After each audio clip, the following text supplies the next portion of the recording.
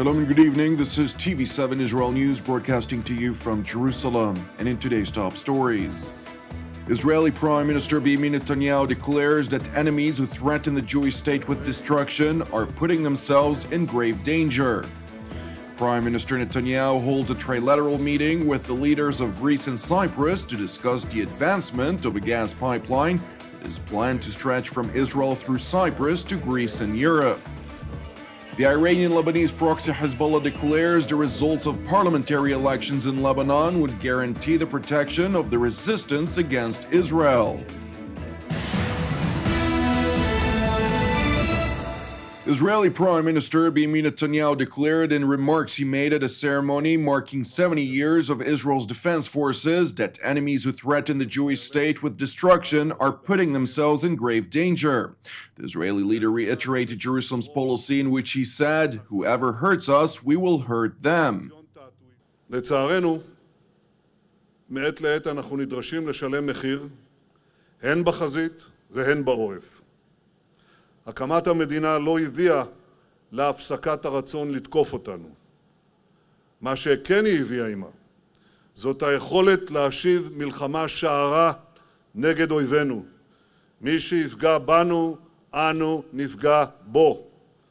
ידעו אויבים המאיימים עלינו בהשמדה, שהם ייתקלו בקיר ברזל, הם לא יוכלו לנו, והם שמים עצמם בסכנה גדולה. The vocal warning by Prime Minister Benjamin Netanyahu was apparently directed toward Tehran, that after intelligence reports pointed to an imminent attack against Israeli military installations in the northern part of the Jewish state, an orchestrated attack by Iran's elite Quds force of the Islamic Republic's Revolutionary Guards.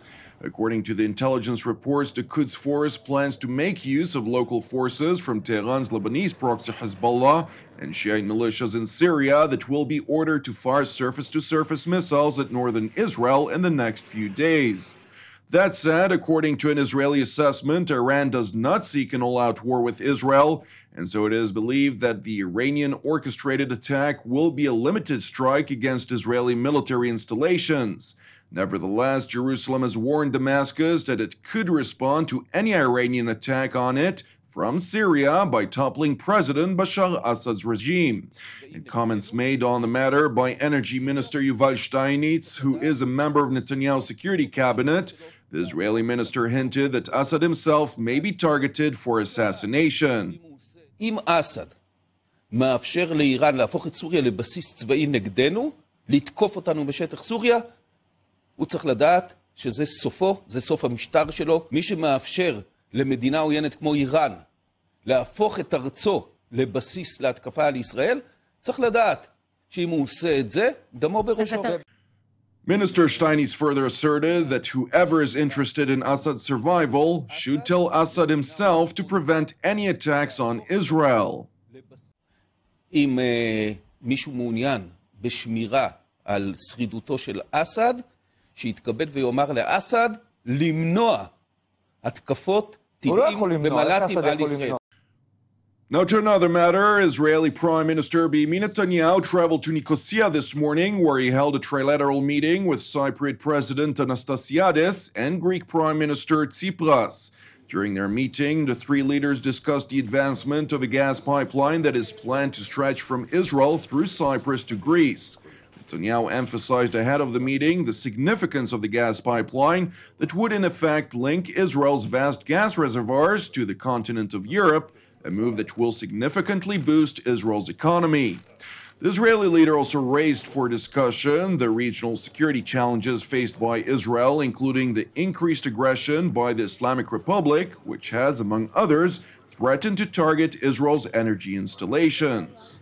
Meanwhile, Netanyahu will travel to Moscow tomorrow morning, where, according to a Kremlin statement, he has been invited to attend a military parade marking the 73rd anniversary of the victory in the Great Patriotic War. Following the parade, the Israeli leader will meet with Russian President Vladimir Putin, during which Netanyahu is expected, among others, to reiterate Israel's concerns regarding Iran's entrenchment in Syria.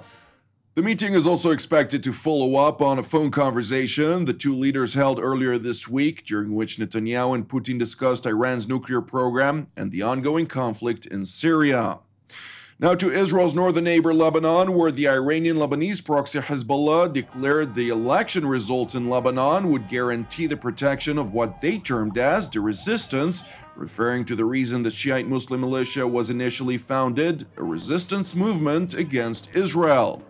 Hezbollah, based on preliminary results secured along with allied political groups and individuals, at least 67 in the 128-seat parliament.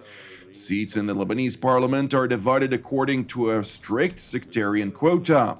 The number of Hezbollah lawmakers was the same or little changed at around 13, but candidates supported by the group or allied to it made significant gains. فينا نحكي اليوم بدرجة عالية جدا من الاطمئنان واليقين أنه الحضور النيابي اللي أفرزته هذه الانتخابات النيابية، إذا بنحكي عن نفس قوى المقاومة، بنحكي عن حلفائها وبنحكي عن أصدقائها، يعني إذا عملنا شوية تصنيفات، نفس قوى المقاومة، نحكي عن حلفائها، نحكي عن أصدقائها، منقول بأن تركيب المجلس النيابي الجديد يشكل ضمانة وقوة كبيرة لحماية هذا الخيار الاستراتيجي. Lebanese Prime Minister Saad al-Khariri's future movement, which is backed by Saudi Arabia, won 21 seats in the election, down from 33 it won the last time Lebanon elected a parliament in 2009. Despite the losses, the result positions Khariri as the front-runner to form the next government as the Sunni Muslim leader, with the biggest bloc in parliament, a reality Prime Minister Khariri stressed the international community should look at in a very positive way. كنا مراهنين على نتيجة أفضل، صحيح، وكنا مراهنين على كتلة أوسع فيها مشاركة مسيحية وشيعية أفضل، كمان صحيح، لكن كل شايف إنه التيار المستقبل كان عم يواجه باللحم الحي مشروع إقصائه عن الحياة السياسية وعن مشروعية تمثيله لمكون أساسي من مكونات المعادلة الوطنية بالبلد. اليوم قدامنا مرحلة جديدة وقدامنا تحديات كثيرة، وأنا على رأس تيار المستقبل مستمر بخوض هيدا التحدي على كل المستويات السياسية والوطنية والاقتصادية، ومعنا رصيد شعبي كبير شافوه كل اللبنانيين بكل المناطق. The international community always wanted an election, and we had an election. And this is the results of the elections. I think the results are in favor of Lebanon, of a free Lebanon, of democracy, of a free democracy in Lebanon. I think that Lebanon has showed the international community its resolve in dealing with refugee issues and everything. I think Lebanon, the international community should look at the results in a very positive way. This is the only way I can see it. Lebanon is under pressure to prove to international donors and investors who pledged more than $11 billion to Beirut last month that it has a credible plan to reform its economy. Holding elections was seen as a key part of this process. Nevertheless, turnout was lower than the last legislative elections in 2009, with only 49.2% partaking in the vote, down from 54%. Thank you for watching us. You can also watch us at TV7israelnews.com or TV7.fi. For any comments, please send your emails to israelnews@tv7.fi. For more updates from Israel and the region, please join our Facebook page at TV7 Israel News. Praying for the peace of Israel and the peace of Jerusalem. Jonathan Hassan, have an Erev Tov, and we will see you again tomorrow at the same time.